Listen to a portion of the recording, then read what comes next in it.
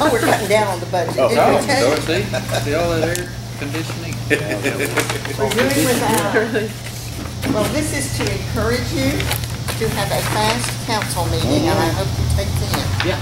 They should turn the heat on then. I make a motion. They have. Billy, you keep making these motions. I will not try. Wait till I call. Maybe you'll take it eventually.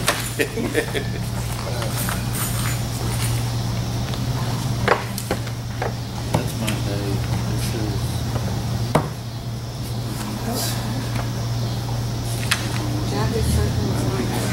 I swear to this.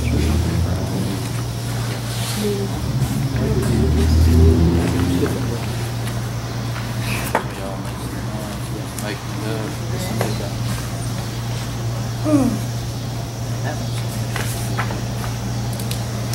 This one's for mine. That's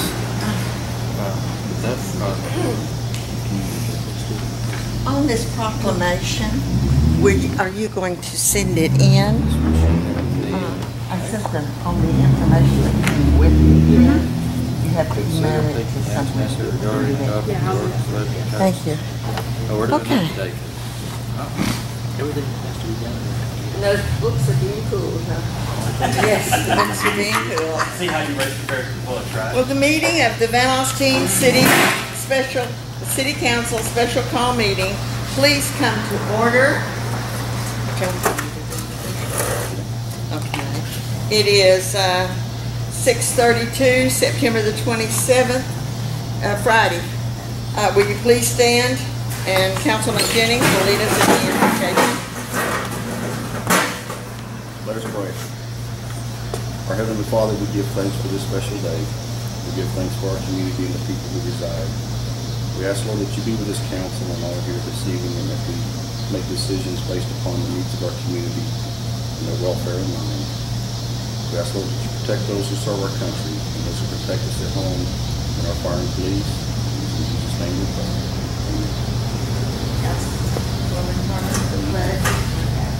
I pledge allegiance to the flag of the United States of America and to the republic for which it stands, one nation, under God, indivisible, with liberty and justice for all. Honor the Texas flag. I pledge allegiance to thee, Texas, one state under God, one and indivisible. Thank you. Are there any citizens' comments from our one citizen? No, ma'am. Thank you. We do not have a public hearing, and hopefully we'll get through this without an ambulance or fire call. Number 6, presentation of proclamation for freedom from workplace bullies week. We have a proclamation that was in your packet. Whereas the City of Van Alstyne has an interest in promoting the social and economic well-being of its employees and citizens, and whereas that well-being depends upon the existence of healthy and productive employees working in safe and abuse-free work environments, and whereas surveys and studies have documented that stress-related health consequences for individuals caused by exposure to abusive work environments, and whereas abusive work environments can create costly consequences for employees, including reduced productivity, absenteeism, turnover, and employee health-related expenses, and whereas protection from abusive work environments should apply to every worker and not limited to legal protected class status based only on race, color, gender, national origin, age, or disability, and now therefore be it proclaimed that that the third week of October shall be known as Freedom from Workplace Bullies Week. Is there a motion that we pass this proclamation? I make the motion. Is there a second? Second. Any discussion? Councilman Plate? No. Councilman Jennings? All those in favor, please raise your hand. Motion passed unanimously. Thank you. The next item on the agenda is consider and take any action necessary regarding an ordinance adopting the City of Van Alstyne fiscal year 2013-2014 budget. Is there any discussion regarding this? We will start with Councilwoman Tarver. I just want to confirm now, in adopting this ordinance, then we are adopting the budget? Yes, ma'am. Okay, yeah, I do have a few comments to make then. I think, bond debt affects every taxpayer in every city.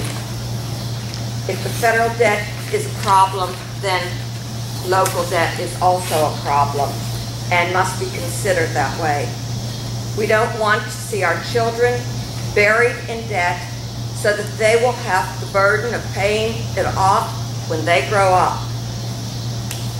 Our per capita debt, well, first of all, we have bonds of over $4,229,000, which gives us a per capita debt of $1,382.96, plus the loans that was given to us, which we were told is $3,280, which, according to what I read, appears low, but even if that being the case, it was $251,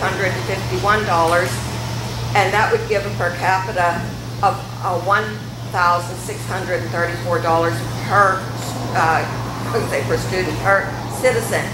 And then if we do increase our debt this year with $1 million from Public Works and $700,000 from the fire department, and vehicles and whatever else, this will be adding to the debt, and I think it is unconscionable that we consider such a budget. In addition to that, we have the water rate increase, salary increases plus COLA versus a freeze for a 1% for performance increase, health care benefits instead of going to the health care savings accounts or a new broker.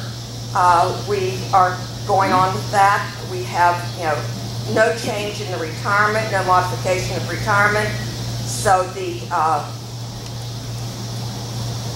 if we don't change the percentages, we are heading toward insolvency.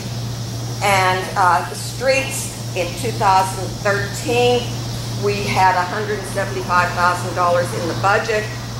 For 2014, we're offering $110,000, which is a difference of $65,000 less.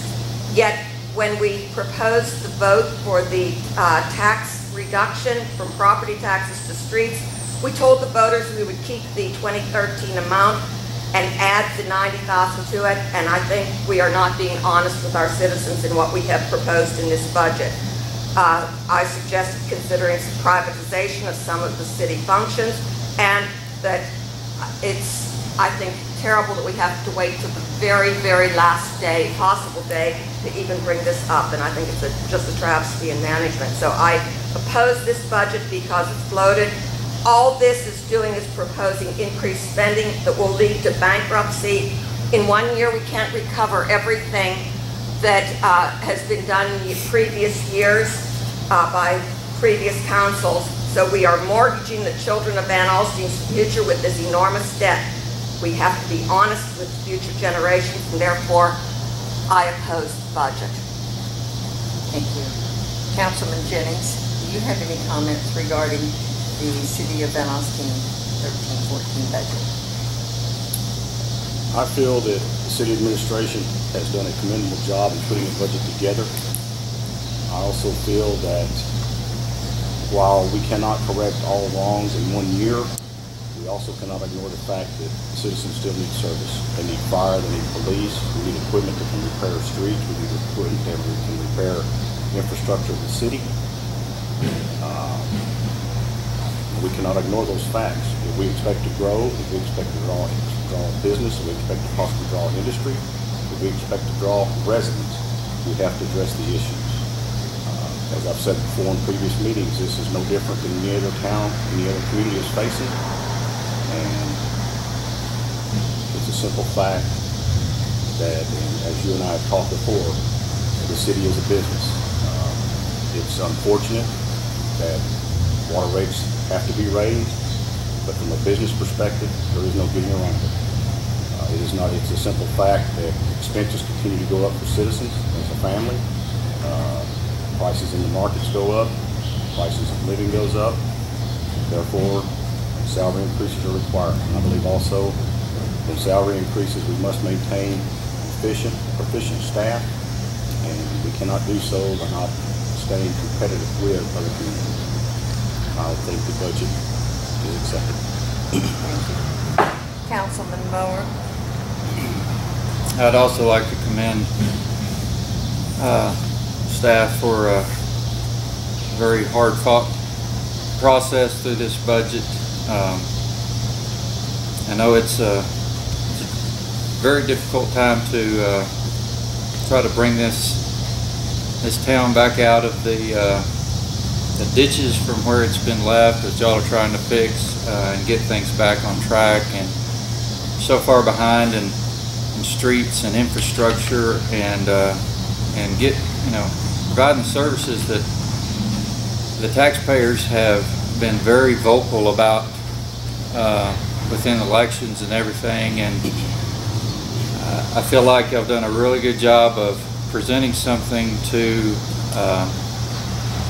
council and to this city to address those issues that our citizens, like I say, have been very vocal about.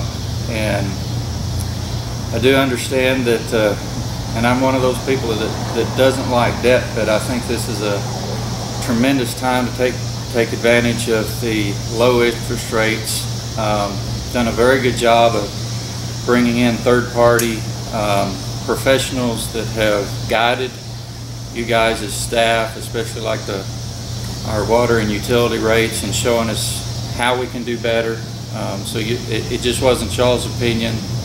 I think those things really helped me get a good grip on this budget, and to understand that y'all were working hard and not just trying to get us in a bunch of debt for no particular reason, but to get us moving in the direction that the majority of the citizens in this town are expecting this town to move. And those are some challenging circumstances and some challenging topics. I truly wish that council could be unanimous in where we stand on all of this, but it's also understandable because of the different parts of this that's going to be a challenging thing to happen, especially with the aggressiveness of trying to give the citizens what they are wanting within this budget. It does mean some difficult decisions, and y'all really put yourselves out there, and I have to commend y'all on that. I have a lot of faith in our department heads. Since I've been here, I've seen a lot of different things just in the past few months that shows me and has given me a lot of trust, not only in you, Frank, but also our other department heads, that has proven to me that y'all have the city's best interest at heart. I think the citizens need to know that, and I know that a lot of citizens have voiced that to me. So I'm very impressed with our budget and have a lot of confidence in it. Thank you. Councilman Clay. I would also like to thank the department heads and the city manager for a good job on the budget and listening to our request and going back and looking up everything related to everything that we came up with and questioned about. I also think that we have done some outsourcing in the way of, I think, in the city street area. We're doing that where we're contracting with somebody else to doing it, not trying to do it all ourselves, which is a good thing, and trying to get the most done for the least amount of money. I'm a little disappointed in that we hear that people don't like our budget or don't like where we're going with the budget, but we only hear that from council people. We don't hear that from any citizens that actually showed up at any of the budget meetings. I don't think I remember a single person speaking to us about anything related to the budget in any of the meetings, which disappoints me that they don't care enough to come out and talk about that, or the increases in water or whatever. It they don't really have either they don't have an opinion, they don't really care what we do, or they just don't want to get involved. So I don't know what the answer is, but I think maybe me spouting off like that will get some of them coming up and wanting to visit and hollering at us. So anyway, that's all I can say. Thank you. If you don't mind, I'll finish the meeting sitting down. I did injure my leg, and it's hard for me to speak. Okay. At this time, is there a motion that anyone would like to make regarding the budget and the ordinance? I move to ratify the 2013-2014 budget requires raising more revenue for property taxes than last year's budget. Is there a second? I'll second. Is there any further discussion? All those in favor, please raise your hand. Opposed? Motion passed. Item 8, and I will call your attention to the required motion wording that you were given when you arrived. Item 8, consider and take any action necessary regarding ratifying by vote the property tax increase reflected in the budget mandate by Texas Local Government Code, Section 102.007. Do you have any questions or comments regarding this, Councilman Blake? I just want to make sure again that I'm understanding this correctly. We are required to go to this rate by the state? On property tax? Yeah. No, this is the tax rate we proposed. There's a rollback rate and there's an effective rate. And we could have... This is the highest rate we can go to, though, without an election. Okay. Yes, sir. Okay. Nothing else? Okay, Councilman Moore. I have nothing else. Councilman Jennings. Nothing. Councilwoman Carver. No. Is there a motion to this effect? I move that the property tax rate be increased by the adoption of a tax rate of... Number 8. Read it. I was reading number 9. Number 8's budget.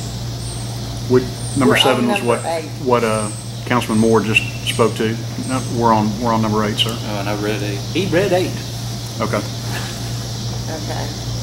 The required motion wording for agenda item 8. Okay.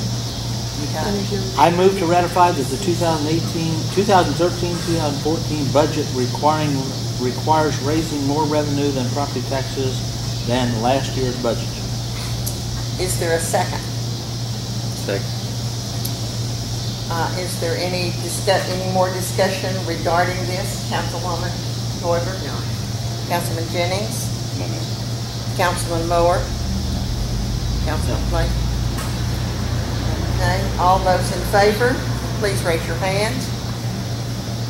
It is unanimous. Do we need to go back and do 7 since we voted on something that wasn't really there? I think we need to, I think we need to go back and make It'd be nice to redo 7, We right? need another If you want to motion redo on 7, we can. 7. I thought I was saying that I moved to ratify the budget, but requiring that. So I think my motion actually ended up. My understanding was that I was ratifying the budget, but it was going to require the next vote to raise the property taxes for it to all be in place. Well, 8 was for. I know what we're doing. Okay, is it required that we go back to item 7? I don't believe so. I mean, there wasn't any specific required wording from legal for 7. Okay. So Clarify, Thank you. I mean, I believe- maybe we can just clarify that Okay. I think And we will- Russell does. then we the will motion go you on. made was to approve the approve the ordinance for the budget. Okay. Is that correct? Okay. Go to item 9. Consider and take any action necessary regarding adopting an ordinance levying taxes for the 2013 tax year. Do you have any questions regarding this? We'll start with you, Councilman Jennings. No, ma'am. Councilman Moore. I do not. Councilman Clay. No. Councilwoman Turner. Okay, is there a motion at this time? I make a motion, I guess, number 9. I move that the property tax rate be increased by the adoption of a tax rate of 0.594869 which is effectively a 6.57% increase in the tax rate. Is there a second? I'll second. Is there any further discussion from council? All those in favor, please raise your hand. It is unanimous. It passed. Is there a motion at this time that we adjourn? It's gotta Wait be a right. minute. No, ma'am, Wait a minute. we're on the amended agenda, Mayor. In the amended agenda, we've still got on number 10. Need council's approval for you to sign and authorize and sign an agreement for the fire service. Wait just a minute. On my agenda, I brought my agenda and 10 isn't on there. Okay, So, sorry about that. that's all right. Do you have a copy? Should be in front of you. Jennings' copy. Okay. Consider and take any action necessary regarding authorizing the mayor to sign an agreement with Grayson County to provide fire service. Is there any discussion regarding this? Councilman Moore? I think so. Councilman Plate? No. Councilman Jennings? I'm in. Councilwoman Hyde? Is there a motion at this time? I make a motion that we authorize the mayor to sign an agreement with the Grayson County to provide fire service. Is there a second? Second. Is there any further discussion? All those in favor, please raise your hand. It is unanimous. Item 11.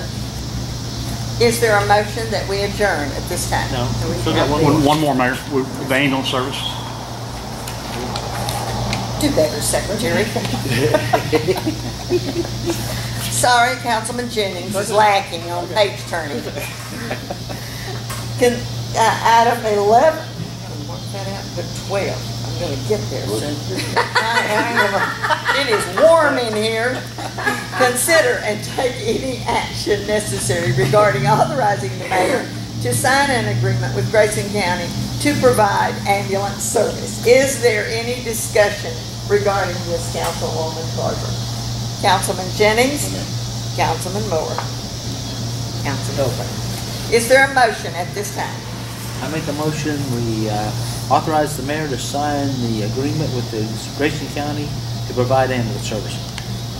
Is there a second? Any further discussion? All those in favor, please raise your hand. I'm going to item 12 if there is no objection. You're on track, Motion we Mayor. adjourn. I would like a motion to adjourn now, Billy. I made it. Okay, we have a new motion by Billy to adjourn, second by Councilman Jennings. Is, all those in favor, please raise your hand. It is unanimous. We are adjourned at 6:55.